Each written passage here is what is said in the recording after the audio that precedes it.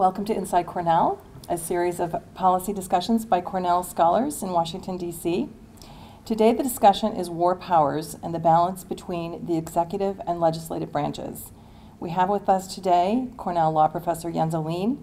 He has written extensively on war powers and is a leading scholar on national security issues. He will be followed by Congressman Chris Gibson, who introduced legislation to reform war powers. Congressman Gibson is also a graduate of Cornell. He has an MA, an MPA, and a PhD from Cornell University. So we'll start with Jens. After both of the gentlemen are done speaking, we'll open the floor to questions. Thank you.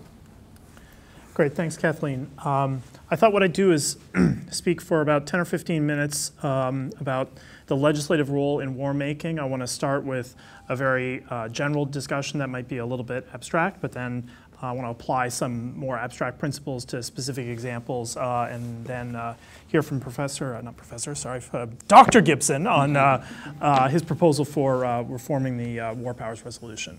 So, as everyone knows, the framers in their wisdom divided the war-making authority between the two branches of government, between Article 1 and Article 2 in the Constitution. The President is the Commander-in-Chief of the Armed Forces. On the other hand, Congress has the power to declare war. They have the power to define and punish offenses against the law of nations, and they have the all-important power of the purse. The question, though, becomes how you allocate and balance the powers between the two branches, and it's not necessarily clear from reading the bare text of the Constitution what the appropriate balance between the two branches should be. And what we see over the last few years, really over the last 25 years, ever since Vietnam, is an ongoing discussion between advocates of stronger executive power and advocates of stronger legislative power. What I want to do now is speak a little bit about the most familiar arguments that we hear about primacy for executive authority in war making. I want to canvass some of those frequently heard arguments that the president should have more authority or more power or should exercise unilateral power in war making, and I want to debunk some of these common arguments. The first argument is that the executive branch is unitary while the legislative branch is divided and chaotic.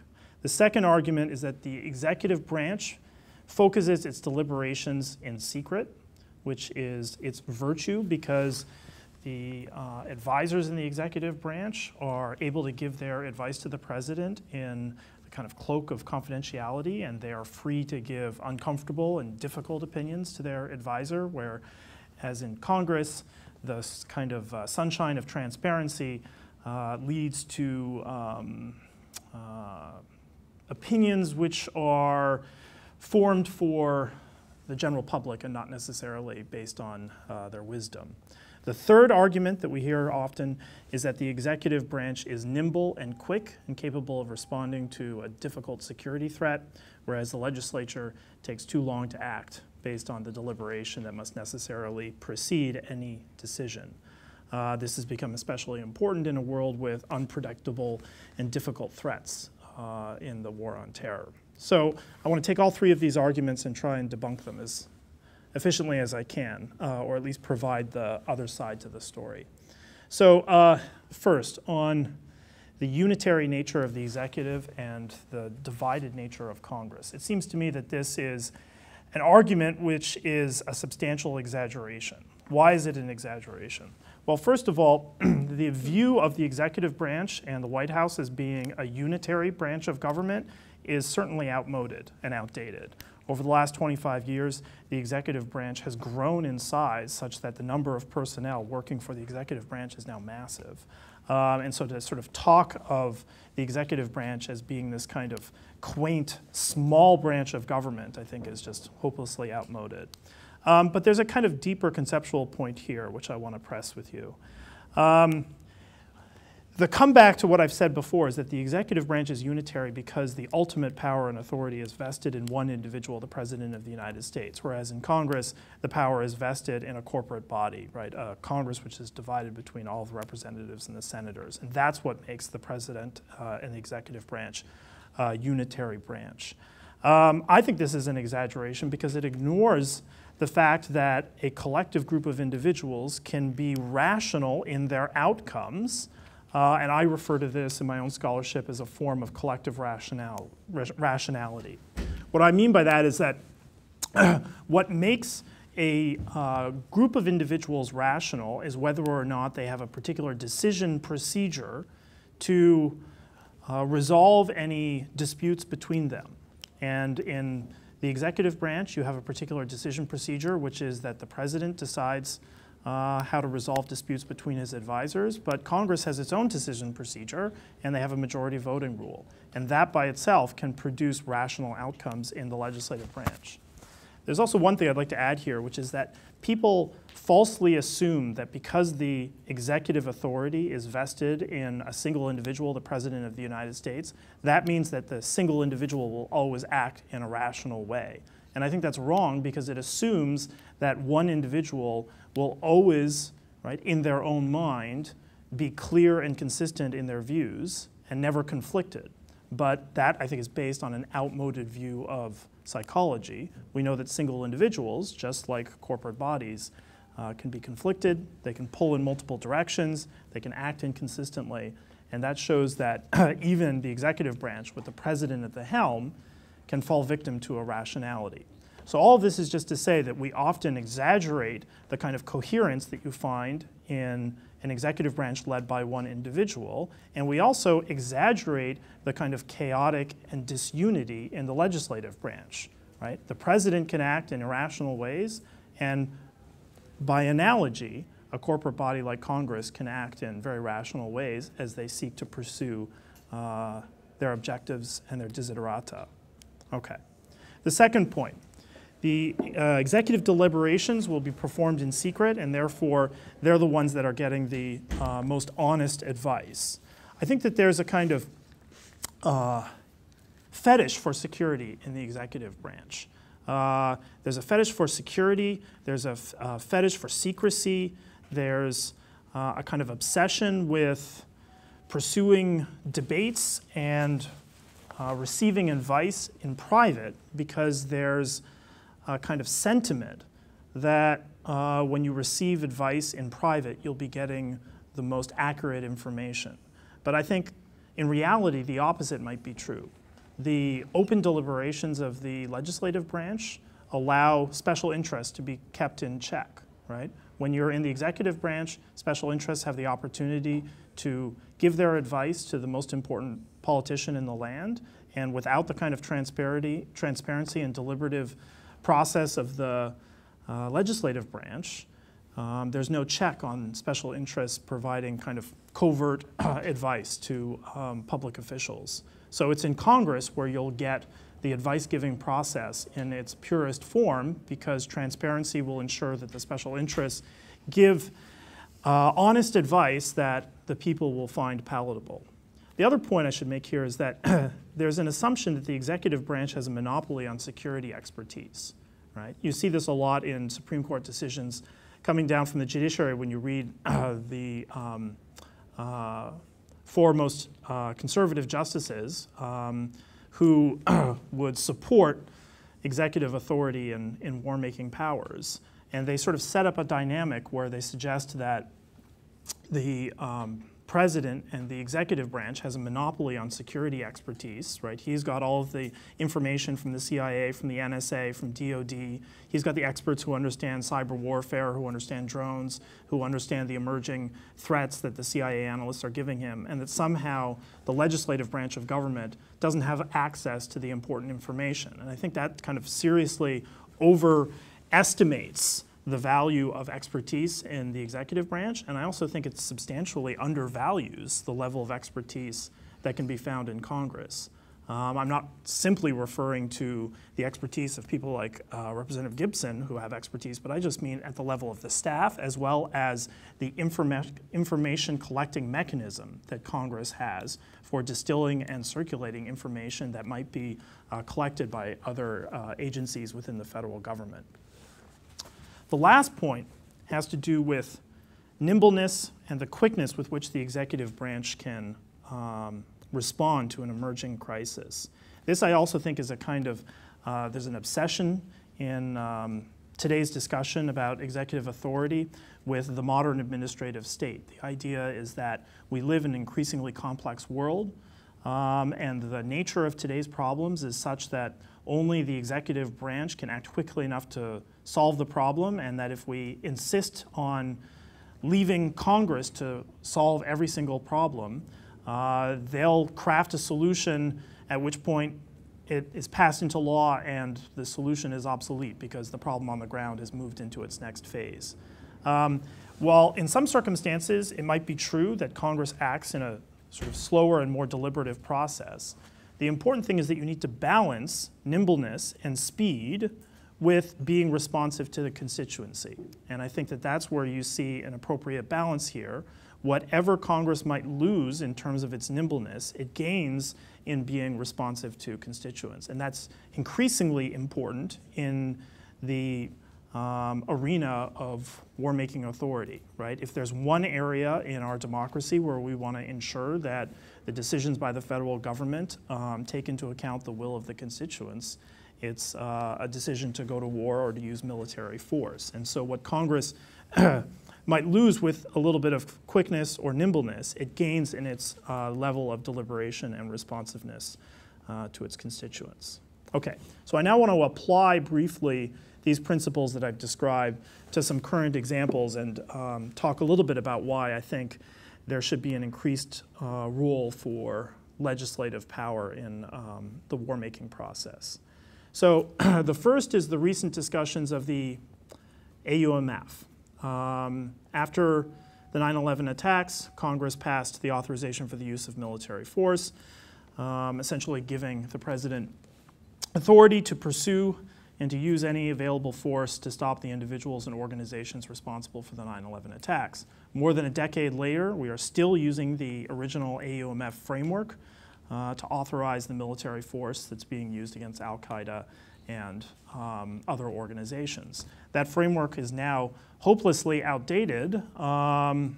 We have a situation where the original core individuals who were responsible for the 9/11 attack have almost, with just very few exceptions, have all been either detained or killed. But yet the AUMF is still on the books. It's, I think, a framework that's desperately in need of either amendment or it needs to be replaced by a new AUMF.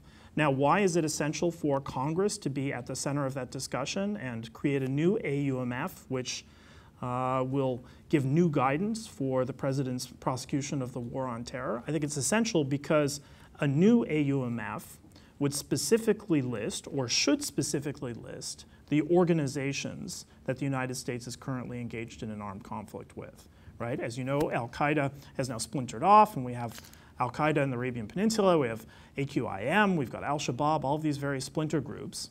And the United States should make clear, and I think it's the legislative branch that needs to be at the forefront here, the United States needs to make absolutely clear which groups we are engaged in an armed conflict with. And a new AUMF would certainly accomplish that task. I think this is important for both internal and external reasons. It's important in the internal realm because if we had an AUMF which specifically listed the organizations that we're engaged in an armed conflict with, it would provide the information to our own constituents, or to our own to the public at large, to the people, which organizations the federal government is using force on their behalf. That's the crucial point here. When the president is using military force, he's using it on behalf of the people, and the people, I think, have the right to know which organization's force is being used against on their behalf, especially when that force includes something like a targeted killing with a drone strike. It's also incredibly important in terms of the external audience. If we had a new AUMF that specifically listed the organizations that we're at war with, right, we would be able to speak to the world community and explain precisely the organizations that we're at war with, and we would then be able to take the necessary second step, which is to articulate a clear legal justification for why we're engaged in an armed conflict with each and every one of those specific organizations. To date, because we don't have an AUMF framework, we don't specifically list to the entire world the organizations that we're engaged in an armed conflict with, we're not able to effectively communicate the legal rationale for our use of force against those organizations. And the result is, in the sort of four corners of the globe, we have foreign populations who are very angry at the United States because they think we're violating international law. I happen to think that there are strong reasons, right, clear reasons why we are allowed to exercise military force against these organizations under international law, but there's been a failure to communicate those legal arguments to the rest of the world, and I think an AUMF spearheaded by Congress that specifically listed the organizations that were engaged in an armed conflict would be the first step to solving this failure to communicate to the world the legal architecture for our armed conflict. One last point that I want to make briefly that sort of bring things down to a concrete level. The dispute over the allocation of war-making authority between the Article 1 and Article 2 of the Constitution is not a Democrat versus Republican issue. I think that's pretty clear. It's an Article 1, Article 2 issue, and on both sides of the aisle, there are politicians who are in favor of stronger executive authority or stronger legislative authority. Before Obama became president, I think most people sort of assumed that he would be in favor of greater legislative power in this realm as in others, but since he's become president, it's been clear that he's an advocate for strong executive authority. That much has been clear even this week with the controversy over the transfer of the detainees and the prisoner swap with the Taliban. Right? Obama ignored the statutory 30-day notice period to Congress, which was required before the transfer of any detainees, and he argued that this was a situation where the restriction was inapplicable because it was inefficacious, right? He needed the flexibility to move quickly and transfer the detainees as part of a very fast-moving situation on the ground, and this was the only way of securing the release of an American service member.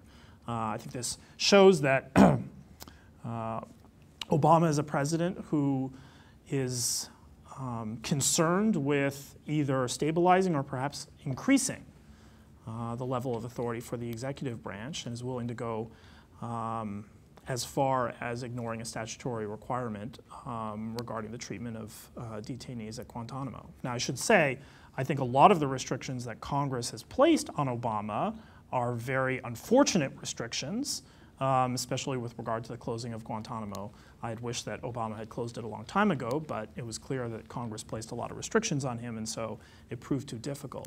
But that's not so much the issue in terms of whether or not these restrictions are smart policy or poor policy. The issue is whether or not there's a role for the executive branch or for the legislative branch.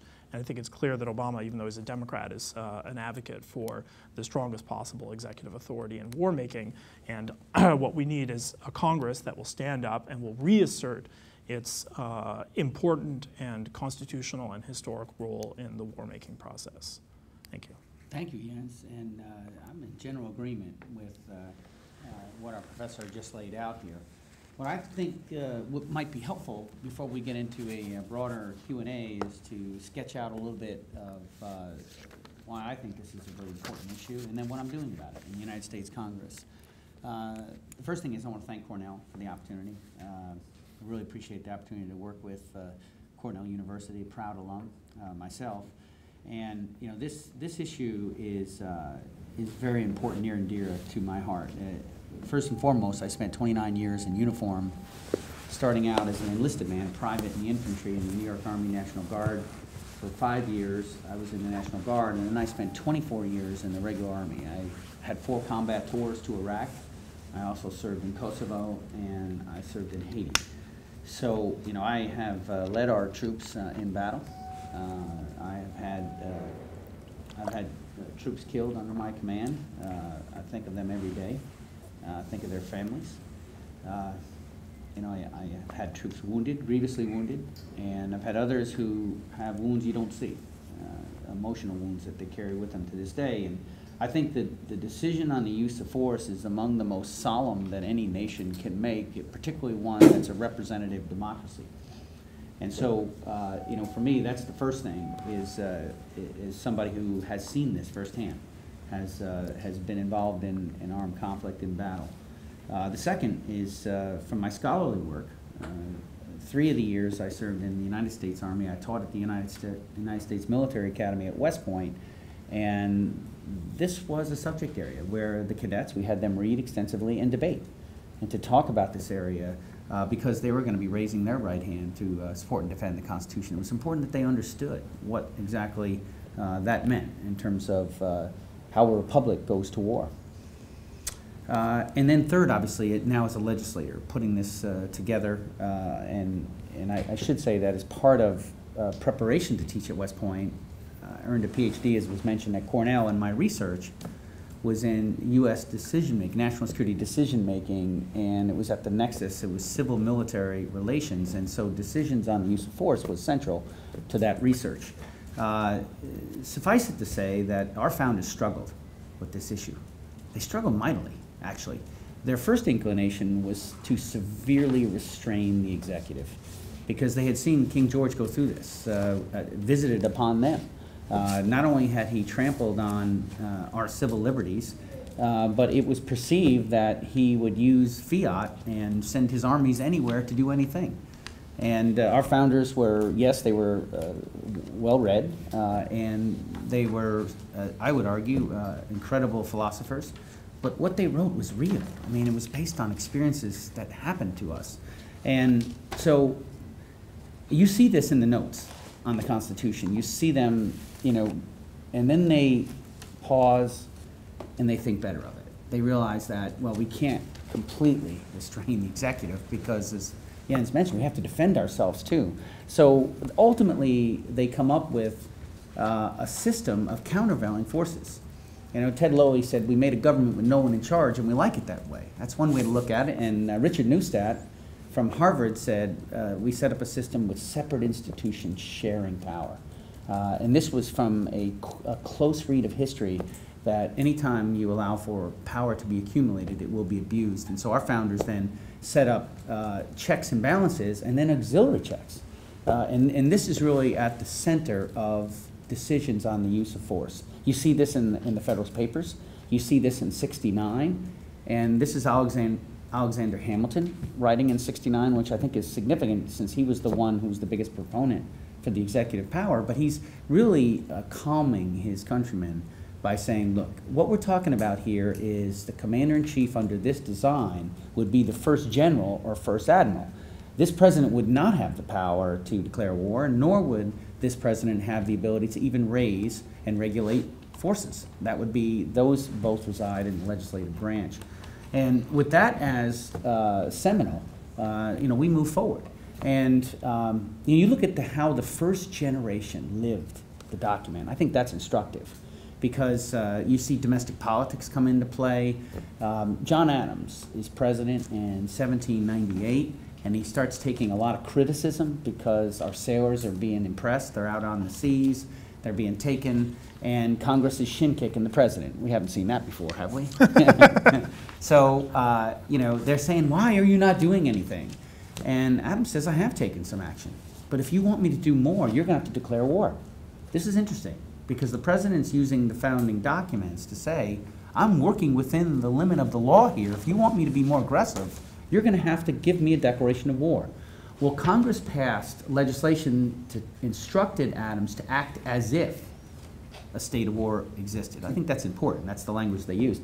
And then in 1802, and why this is important is now you have a completely different administration from a different political party, and it's Jefferson. President Jefferson is dealing with the pirates, and now we're talking Libya or the Barbary Coast. And once again, Congress is critical. Come on, Jefferson, how come you're not doing more to protect American service members and to protect our interests? And once again, Jefferson sounds similar to Adams. He says, look, I've taken some action here in defense, but if you want me to take more action, you're going to have to give me a declaration of war. Congress authorizes the use of force.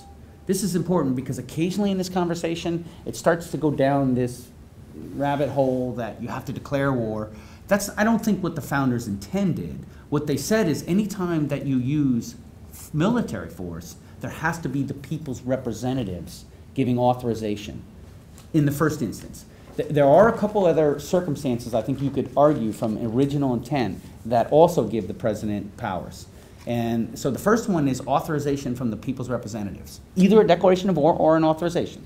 The second is an attack on the United States, and you see this in the notes on the Constitution.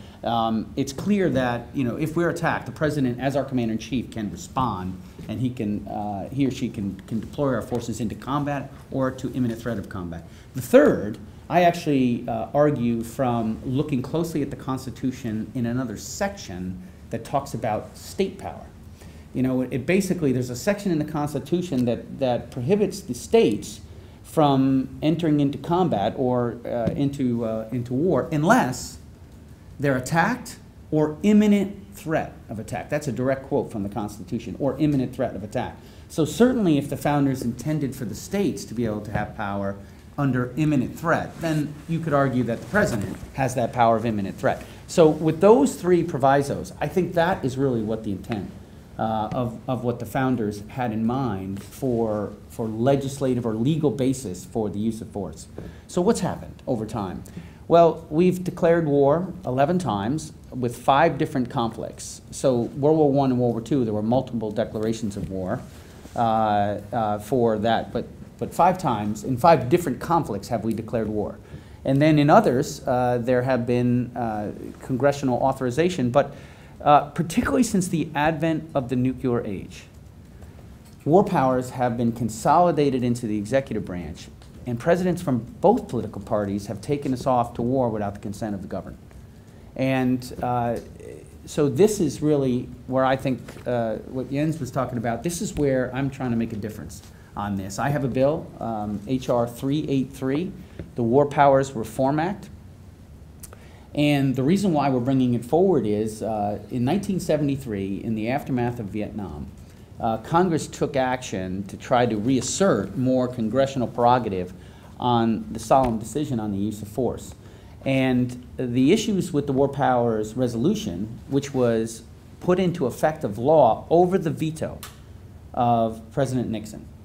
It's important to note that this law went into effect, and no president of any party, of either party, has ever acknowledged the constitutionality of the War Powers Resolution. However, there's never been sort of this epiphanal moment when we've had a Supreme Court judgment as to whether or not it's constitutional or not.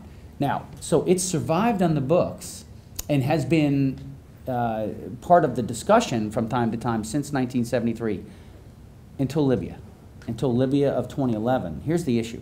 My fellow colleagues, my colleagues believe that what this law does, the War Powers Resolution, is it essentially gives the president 60 days to take any kind of action, and beyond that, he needs an authorization. Now, I want you to understand, that's not my read of the War Powers Resolution. But why it's significant is that's what my colleagues believe it says. So now, Libya, any pretext, we went beyond the 60 and beyond the 90 days for Libya, and yet there was no repercussion here. So I actually brought forward my bill before the Libyan situation, but I would argue now more than ever we need a War Powers Reform Act because they went past the 60 and 90-day threshold.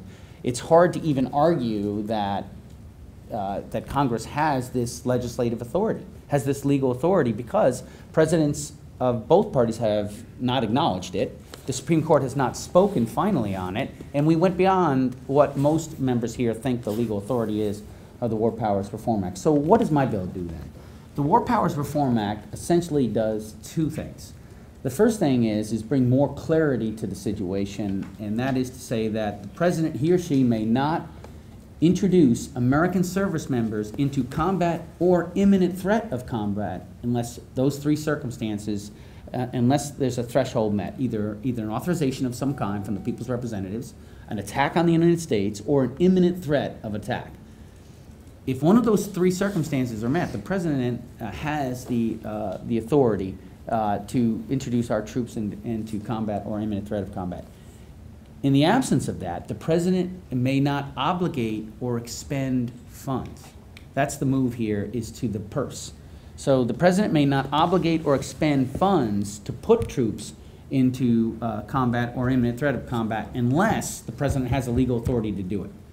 Now, so just to put a finer point on that, if the president wants to engage in coercive diplomacy, the president can make statements, international statements, can have communique, can work with friends and allies, while the president is mobilizing troops here in the United States.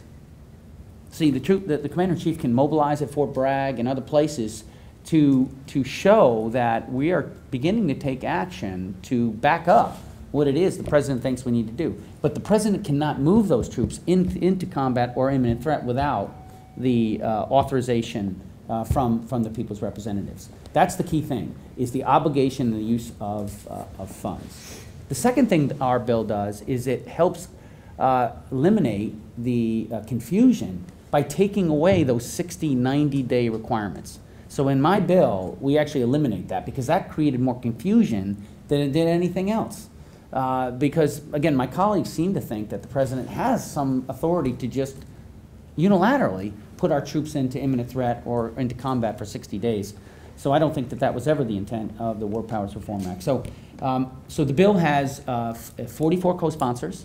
I'm the 40, I would be, counting me, there's 45 members that were in both parties. This is another point that Jens made, is that I have 10 Democrats who have come along with me on this bill, including Adam Smith, who I regard as one of the leading defense intellectuals here. He's on this bill as well. So, you know, I just think this is a really important legislative piece of legislation that needs to become law. And finally, let me just say this. I think this is going to have to be an issue for the presidential campaign of 2016. Why? Because if we end up, let's just say for a moment, we pass this bill in the House and then the Senate passes it. If we end up with another situation where this goes over the veto of the president, we're not going to get to where we need to be. We need a president that will actually sign this. So why would a president then sign it if every single president has not acknowledged the constitutionality? See, I argue that a president would want to sign it. Because what are one of the issues that presidents deal with? They deal with the issue of legitimacy and whether or not their action, this is a part of a political problem that presidents have. If they don't have the American people behind them, that puts them in a very isolated political situation, and if the military operation starts to head south, now they're very exposed. So I would think that if we word this in a way that we show consistency with the original intent of the founders, I believe that the right president will sign this because it is important to our republic, because that's really the central issue. How does a republic defend itself? Thank you. Any questions? I'd like to redirect you back to the authorization for the use of military force. It's been stretched pretty far beyond its original intent. Yeah. The original intent is to target those who plan 9/11, they're dead or languishing in Guantanamo. Is it, setting aside what's going to happen on the War Powers Act, do you think Congress, particularly the House, is prepared to rewrite the AUMF for this year? So we had an amendment vote about 10 days ago. It was the Schiff Amendment. And the Schiff Amendment was part of the National Defense Policy Bill, and that would have sunsetted the AUMF of 2001. I voted for that amendment. There were about 183 or so that voted for that amendment, so we're still short of where we need to be able to take the first step on this. Because assuming that you sunset the AUMF, that sets the conditions for the debate and the specificity for what would a rewrite would look like. So I am one of those who believes that that 2001 initial authorization has run its course and has done its job, and it should sunset, and we should bring forward new authorizing legislation. And it should, the other piece of this is part of my research on all this. We should get in the habit of using sunsets and specificity in the authorization to use military force. Give you an example. In August of 1964, something happened in the Gulf of Tonkin. We're pretty sure something happened. We're not exactly sure what happened. It's disputed, even to this day. But Congress, in relatively obscure ways, or at least not highly publicized ways, had a vote here in the halls, and I think with only one exception, voted to authorize the President of the United States to use any means necessary to take action for whatever happened in the Gulf of Tonkin. That became the legal framework for putting 500,000 U.S. service members in Vietnam. So I think we can learn from that, and then you even take a look at the run-up to the Iraq War. There was a vote that took place here in October of 2012, and there were some members who felt that when President Bush took action in March of 2003, that it didn't comport with that initial vote. Now, you know, you could take a look and one can draw their own conclusions on that, but it does bring up this point, that when we write authorizations, they need to be specific to what it is the intent of Congress is, and I believe there ought to be a sunset in that. Keep in mind, a sunset doesn't mean that we're giving up our security. It just means that the people's representatives have to debate again and take another vote before we continue any military action. So if you're explaining to your Republican colleagues who led to the defeat of the Schiff Amendment, how do you make the case to them that this will not be used against them and as an example of being weak on terrorism? Well, I mean, I guess I'm in a strong position having bled for this country on the battlefield, but I mean, I just tell them, I just bring sincerity and integrity to the job and say, look, the people are counting on us, that we are going to question and that we are going to debate and that we will have a fine point on our authorization. And as I mentioned just moments ago, there's nothing about the sunset of the AOMF of 2001 that would mean that we're going to be soft on Al-Qaeda. What it means is that we're going to have a debate as to what threat remains and what specific authorization needs to be brought forward and signed by the President that will help us address that threat. Because as Jens mentioned, we find ourselves from time to time in a tenuous situation in relation to legal authority for targeting. Not to dominate, but just one other question. Yeah. Could you shed some light on what members of your caucus think about why they're not going to let the AMF sunset? What's the reasoning? Well, that's one you'd really want to do more research on and ask people explicitly. But generally, one of the issues we have here in the Congress is folks really spread themselves very thin. They come from all walks of life. Folks come from the business sector, academia. They come from state, local government. And not everyone feels that they have the resident expertise to study the issue in great depth, to really walk out on it and to take a strong position. So they tend to listen, and listening's a great thing, right? But it also makes for a very cautious body when it comes to this issue. I've done my best to try to illuminate the subject. I've done that in one-on-one conversations, and we've had some success here. You know, I have brought along 44 colleagues with me on this bill, which is a rather bold bill. But then on other legislative action, including amendments, I've helped lobby or persuade, you might say, my colleagues. These votes are very interesting votes because they don't cut along party lines. Other questions for the Congressman? How do they cut? Well, really it's a vote of conscience, I think. There's I think there's actually, if you want to try to describe, and you do some with some peril, you'll see some common ground between liberal and libertarian in terms of belief in freedom and privacy and in being very circumspect about the use of force. I'm not a pacifist, but I also believe we've used force too often. I want to see us lead with our strengths. I think our greatest strength is our ideals, as instantiated in our founding documents, and on our best day, other countries want to be like us, but because of the incredible freedom that comes with our way of life. And you know, we diminish that to a degree when we're seen as taking fiat and playing fast and loose, even with some of our own stipulations of law. So now look, I think that by leading with our strength, that means a State Department that is advancing our ideals. It means trade policies that are helping our peoples and peoples around the world, uplifting through trade. It also means our engagement from a diplomatic standpoint. There are things that we do. For example, one of my deployments was in Haiti. You know, what we did in the aftermath of that devastating earthquake was really significant in helping our cause around the world, because I led the ground forces there for the Army, and I can tell you we worked with militaries from all over the world, and they saw how hard we were working for the Haitian people. And they went back and told their governments and their people how sincere we were in trying to make a difference. The water projects we do, I mean, it's not widely known here. We tend to take it for granted in the land flowing with milk and honey, but you know, water is probably the biggest issue around the world, access to clean water.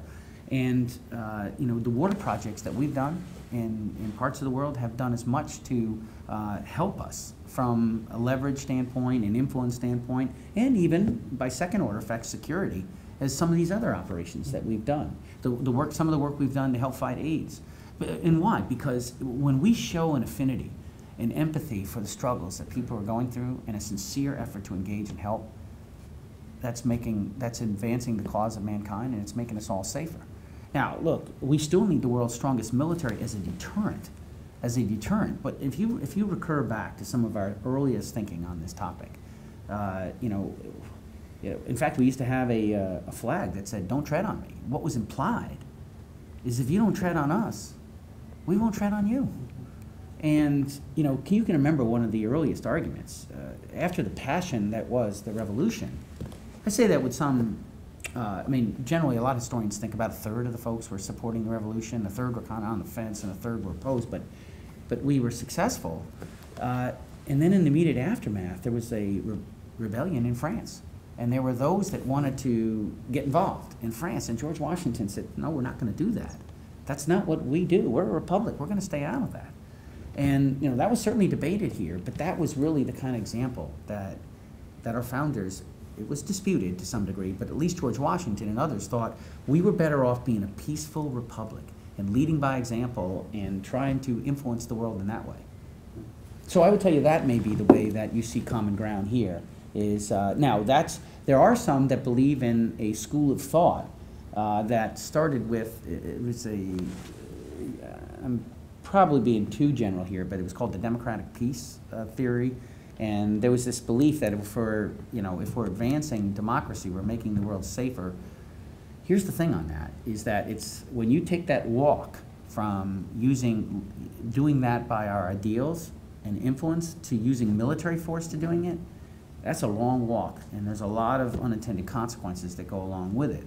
Neoconservatism was one of the theories that was advanced that argued that we need to be more engaged militarily. And I've been opposed to that. I'm in print on my book, Securing the State.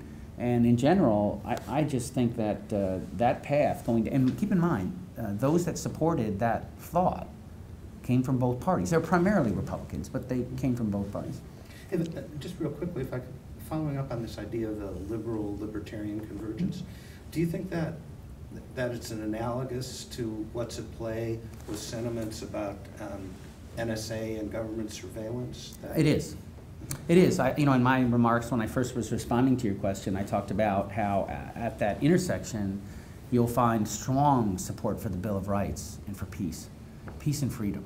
And I think that if you see the voting patterns, if one was to analyze, and graduate students may yet do it, take a look at the vote for the reauthorization of the Patriot Act, which I could not vote for. I voted no. And then if you look at the vote that was the Amash Amendment, that was to roll back Section 215 of the Patriot Act. And if you take a look at the voting patterns there, you'll see similar vote patterns to the Schiff Amendment. I had a question. Oh, no, sorry, you go ahead. I just wanted to briefly ask you about one aspect of the War Powers Reform Act you mentioned, because I actually wonder if maybe there's an area there where I might even go even further than you. There was a point when you were describing the Reform Act where you described the kind of trigger as being a situation where the president places our troops into harm's way. And I was wondering if maybe that itself gives too much leeway to the president. Right, one of the arguments in Libya, of course, was that there was increased authority for the president to use force precisely because our troops were not in harm's way. Well, see, so here's how I respond to that. My view of my bill is that the president would absolutely require authorization before conducting that operation in Libya. Because when we engage with armed aircraft and drop bombs, you're putting those pilots in imminent threat, because there's anti-aircraft gunfire that did in fact come from the ground. So when our pilots get shot at, the president has put our troops into combat, or even as they approach the airspace, that's imminent threat of combat. You know, here's another thing too that we haven't yet talked about, I think is really important. I mentioned earlier empathy and how important that is to engagement and diplomacy, and to really being effective. It's important here on the Hill, is listening, and back home I'm engaged in listening every day, and I think that's really important to good representation. I also think it's important to understanding what it means to use force. So for example, there's this moment last summer when, and you keep in mind that last summer is when it became highly topical, the issue over Syria. But you might be interested to know that I was engaged on that topic months before it was in the front page of the papers. Peter Welch and I, a Democrat from Vermont, good friend, we were engaged on this subject dating back to April, May, because we saw this coming. We thought, you know, and I'm going to get to the empathy point, the connection, is we argued that you can't arm those rebels unless you have an authorization from the people's representatives. And it was taken a step further by the administration, who believed that when we drop bombs, potentially, on Syria, that wasn't an act of war. Because when I was arguing that if we're gonna, you know, if this country is gonna engage in, or if our country is going to arm rebels in Syria, there needs to be a debate and a vote here. And some pushed back, and they said, no, we have a long precedent. I said, well, think about it this way. I mentioned empathy. If another country gave aid to a rebel group for the express purpose of attacking our country, how would we view that? We would view that as an act of war. And similarly, you know, when my office was engaged, was in discussions with the administration, and they were assuring us, oh, we're not talking about going to war with Syria. And I said, excuse me, aren't you talking about dropping bombs on Syria? They said, yeah, but we're not going to go to war with them. I said, well, you know, if Syria dropped a bomb on us, we sure would think that they went to war with us. This is what I'm saying, that we don't see this blind spot. Somehow we think that we can have two standards here. And again, I'm not a pacifist. I'm not saying don't ever use force. I'm saying we've been too quick to use force, and when we can actually use other instruments of power to actually achieve what it is we've been intending to do, and I think that's in the best interest of humankind, if we can achieve our interests without having to use military force. So, and at the very least, there ought to at least be a debate and a vote. And look, I understand democracy. If I'm outvoted, I get that, you know, but there should at least be a debate and a vote. Were you drawing a distinction between targeted drone strikes and bombing over the issue of risk to pilots? So here's the key thing on this. From a legal standpoint, right now the administration is using the AUMF of 2001 for the drone strikes. Now, there are, as Jens was alluding to, there have been moments when it's legally contested whether or not it's covered under that, and that's really the point of why we should have a new authorization. So now from the administration's standpoint, I want to be clear, they believe they're within the letter of the law because they believe they're covered under the AUMF of 2001. Associated forces here is the key term, because you know 2001 AUMF says Al-Qaeda, Taliban, and associated forces. But does your legislation speak to that distinction? So the legislation explicitly talks to the authorization to use force, which is explicitly under Title 10. Now, the President has obliquely addressed the subject when he's talked about moving these drone strike legal authority from Title 50 to Title 10. So, but specifically my legislation deals with Title 10. Well, here, I'm a law school professor, so I like hypotheticals. So let's offer a hypothetical. Assume that a president, not this president, a president were to launch a Title 10 operation, meaning not a covert action, but a regular Title X operation, solely deploying remotely piloted vehicles, and let's throw in, to make it even more interesting, some cyber offensive weapons against a foreign country, right, where all of the personnel involved, whether DOD or other personnel, would be all stateside in country. Would that be covered by, would that trigger the restrictive machinery of the War Powers Reform Act or not? It's a great question. I argue yes. Oh, you argue yes. Okay, I would argue excellent. yes. That's I would argue fantastic. yes because it's combat.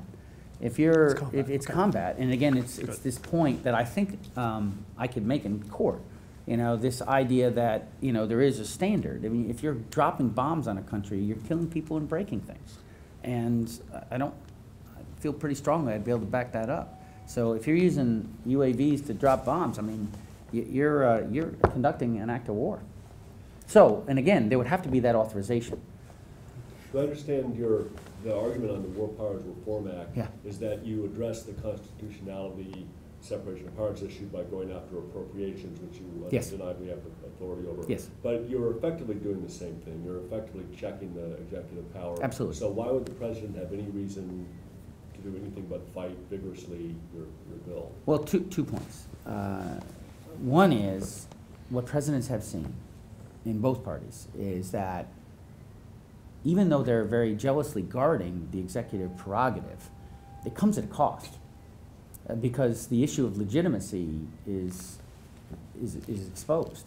So a president finds oneself, him or her, finds themselves in a more challenging situation if the military expedition starts to head south. So if you get everybody involved in this, authorizing it, then at least everyone's in it together. That's what I'd argue. A president, plus we're just stronger as a country. When we all go together, if it's divided, that's a real, and even Colin Powell would say this when he talked about going back to the 80s, him and Weinberger, when they talked, the country should go united. The second thing is I really think that given all these experiences that we've been through over the last dozen years, that I would think that in a presidential campaign, we should be able to attract the support of a candidate to take this cause on. Believe me, I'm going to be vocal on this. Have any candidates expressed interest in taking it on? And here's why. And I will tell you this. I think somewhere along the lines there's some school for candidates. You read about it in the Times and other places. This person's now got advisors helping them get schooled up, getting ready. And somehow all these advisors tell them, guard all those powers, You know what? I want to see the candidate that actually says that we're going to restore the balance back to our country. That's not weakness. That's strength. It's not just this issue. It's in many others. The presidential candidate that actually comes forward, you look at the accountability in other parts of the world. Take a look for a moment what happens in the parliament in Great Britain. There's a moment when the executive, the prime minister, goes before the House of Commons and stands for questions. And we could use this in our country. I mean, not exactly that, but I'm saying that having a president, instead of having it staged, we have this moment, happens once a year when the president comes down here and it's theater. Everybody comes in and then we announce the president and comes in and the president gives a speech. I think it would be more effective and meaningful is if the executive actually stood before this body right here, along with the cabinet, and said, I'm here, make a brief statement, and then answer questions. I want to see the presidential candidate that does that. Our people are ready for this, and I don't care what party they're in, or independents. You have the whole C-SPAN audience. Yeah, well, I mean, I'll just tell you, I'm in all my village, hamlets, and towns. I have 165 towns. I have over 1,000 village, hamlets, and towns. And regardless of what party people are in, they want to see more accountability and transparency in their government. And this is one way to do it. And this is a symptom. This war powers, it's a very passionate one for me, given my background and experiences. But it's only symptomatic of a larger issue. In fact, Jens talked about the secrecy in the executive branch. It's not just in war powers. It's in so many other things. There's this, somehow this belief that if the executive branch is doing it, it's apolitical. For example, we went through this big contestation over earmarks not long ago. But listen, I mean, we're kidding ourselves if you don't think the same process is going on in the basement of one of these executive branches.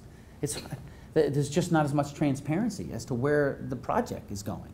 You know, before, at least the executive branch here, there really needs to be, and I would tell you that, on that issue, there should still be more give and take. There really needs to be transparency, and our founders, I think, were right on this score, that we were meant to have countervailing forces. As Ted Lowy said, you know, we made a government with no one in charge, and we like it that way. This is the best hope that we have for mankind to prevent the accumulation of tyrannical power is by having checks and balances. Have you had any indication from the appropriate committees if there'll be war powers hearings or AUMF hearings? So I did get a hearing on my bill. It's been held. Well, but it was in 2011, and it was it's on the internet. You can take a look at it. Armed Services Committee? It's in the Foreign Affairs Committee, which is the committee of jurisdiction here, and it was immediately after Libya. Now, one could, I think, describe that as a partisan hearing, right? Because Republicans were looking like they were trying to make hay over the exposed position the Obama administration was in. I make great effort in my testimony to argue it's not partisan. There's long precedent that presidents from both parties have done this. And I have an interesting give and take with Mr. Berman, Howard Berman he was the ranking member at the time. So we have had one hearing. I've been trying to get another hearing. And then, quite candidly, my own leadership opposes me on this. They oppose me. Wow. So there are Republicans who believe in big government power for the executive. This is, as Jens has accurately described, this is, interestingly enough, not a partisan issue. This is really one of how one approaches the issue of arraying power. I want to make sure I'm clear. I'm not yielding for one moment. People say, well, your views make us less safe and weaker. I wouldn't yield an inch on that. I don't agree at all. I think we can be safer by staying truer to our ideals, and I think that makes us actually stronger in the world. Because again, on our best day, other countries want to be like us. And I think when we stay true to that, we are an example for the world. And think about this. As a younger country as we are, we have the longest standing stable constitution in the world right now. That's a fact. Jens, I wanted to ask something about the prisoner exchange. From your perspective, do you see this as a legal or a philosophical debate, or both? Well, I think it's both. It's definitely a legal debate, and I think it's one that's unresolved at this point. I think it's an issue that's got some serious traction, and people are going to be discussing it for days, if not weeks and months. It's not one that's going to go before the judicial branch, because judicial branch has a political question doctrine, and they have a long-standing policy of not stepping in between disputes between the executive and Congress. So we're not going to see a resolution from the Supreme Court. So what we're going to have to see is a political dispute resolved by the people themselves, potentially in the next election. It's clear to me that Obama violated the statute, which clearly called for 30-day notice, and he didn't offer it. That was a violation of the statute. Either at that point you have to say the statute is unconstitutional and therefore the president didn't have to follow the statute, or you have to interpret or reinterpret the statute in a way that makes it more flexible. So there's a 30-day notice requirement, but in the kind of unwritten margins of the statute, there are exceptions for situations of exigency that demand unilateral presidential action, which is what happened in this case. I think that that's a little bit of a tough argument to make because there's no exceptions listed in the statute. It's pretty categorical. But I think that's the kind of argument that the administration is testing out, right? Not that the statute is unconstitutional, but let's interpret the statute in a much more flexible way so as to make it constitutional. And I think that's what he's done here. But as we've seen, a lot of members of Congress are really chafing at that interpretation.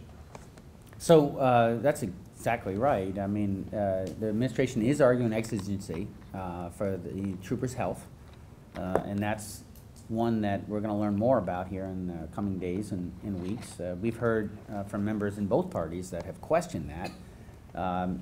So there's more to learn on that score. So there is this legal point. And keep in mind, the president signed it.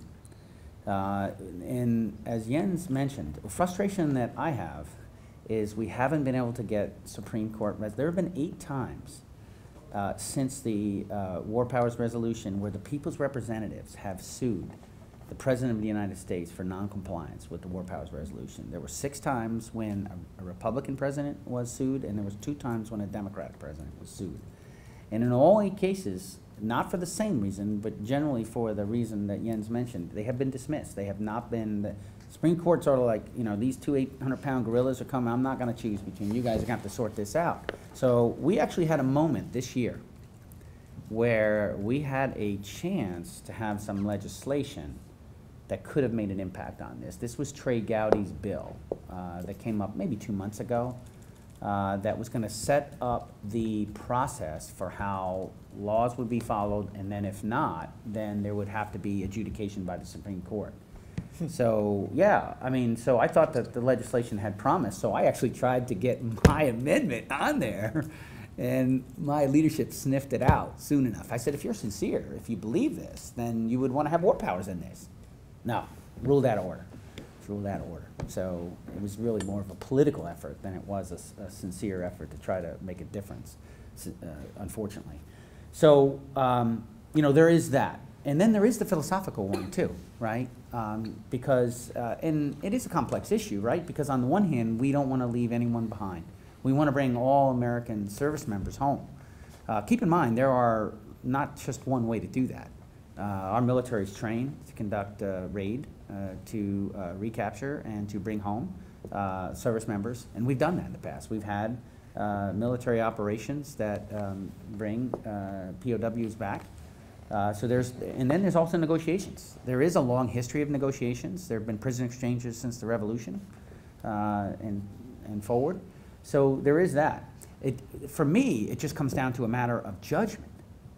I just, look, the President Obama is the commander-in-chief. It's his call to make. If it were my call to make, I wouldn't have approved that. I don't think that was a good choice. I'm talking about the judgment here. You know, there's the issue of the timing of this.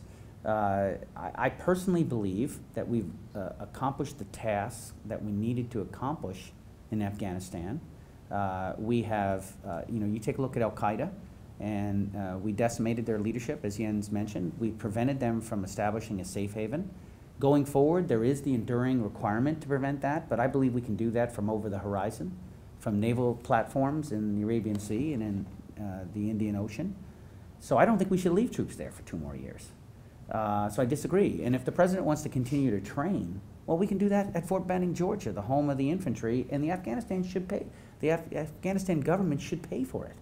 They've found precious metals in that country. Now they're arguing it's going to take time to extract those precious metals. Fine, we'll give them a note, and they can pay us back over time. We've been paying for too much of other people's security, and it's been a free rider problem.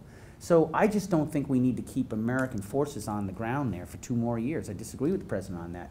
But that brings into question his judgment on this exchange, because you know these commanders, these battlefield commanders, these high-level battlefield commanders, they're going to be kept in gutter for maybe up to 11 and a half more months, and they're going to be freed. And one of them's already said he's going to go out back to the battlefield and try to kill American soldiers. So I just question the judgment in this particular case. Thank you. Any other questions? Okay, we've got to go. Thank you very much. Hey, thank you. This has been wonderful. I appreciate Cornell. Thank you, Jens. Thank you, Kathleen. Thank you for doing this. Thank you very much. Wonderful. Thank you.